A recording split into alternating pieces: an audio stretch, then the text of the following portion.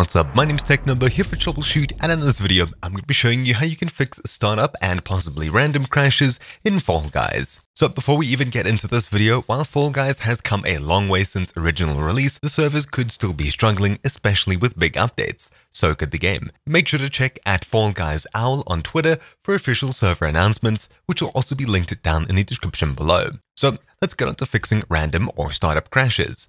First of all, make sure your Windows and graphics card drivers are up to date. While this is the simplest step, I'll be skipping over how to do it here, as a lot of users already know how to do this. Then you should go ahead and disable in-game overlays, such as Steam, Discord, maybe Nvidia's GeForce one if you have it installed as well as anything else that could be displaying over the game. There's a ton of different overlays, so I won't be running through how to disable each and every one. Just know which ones you have over your game and see if you can disable them. Those three that I mentioned are probably the most common. Then next up, close every background process, especially the ones that could be using internet. Hold Ctrl, Shift, and then press Escape to bring up the Task Manager.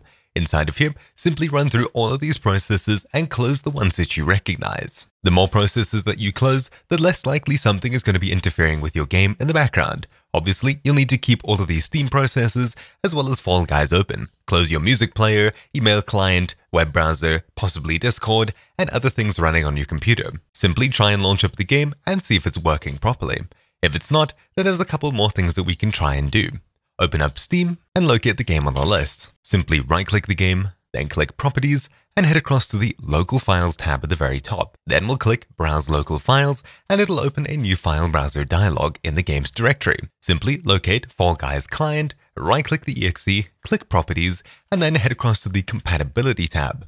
Once we're in here, simply check Disable Fullscreen Optimizations, and then hit the Change DPI settings at the bottom. Check this bottom checkbox and set the drop-down to Application.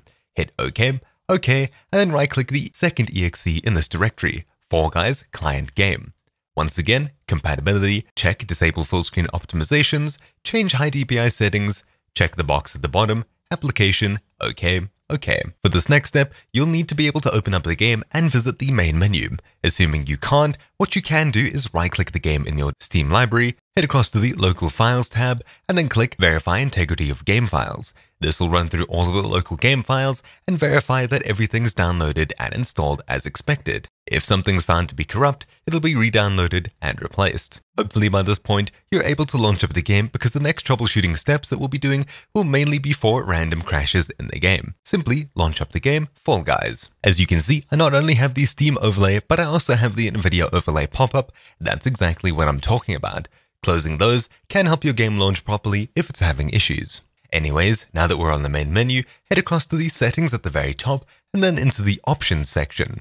In here, simply make sure server region and language are either set to automatic or the local region that you'll be playing in. While this is less important for crashing, it's nice to have these set up properly. What we're really interested in is the video settings down here. We can simply set preset to custom or ignore it, as when we change settings below this, it'll be adjusted. Simply make sure the resolution and frame rate matches that of your monitor. Mine, of course, is 144 Hz, and for some reason it only gets to 143.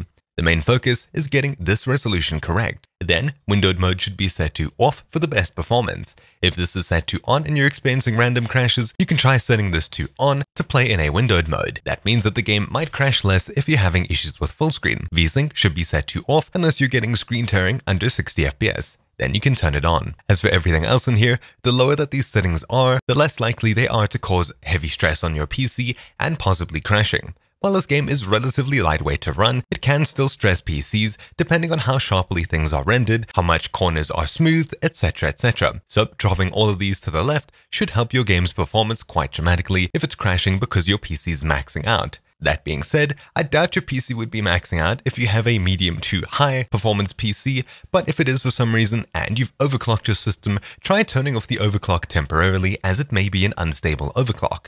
But besides that, the game should be working fine by now. If it's not, make sure to check the comments down below to see if there's another solution that I've missed, and if you're still having issues, I wish you luck finding your answer elsewhere. That's about it for this tutorial. Thank you all for watching. My name's been TechNumber here for Troubleshoot, and I'll see you all next time. Ciao.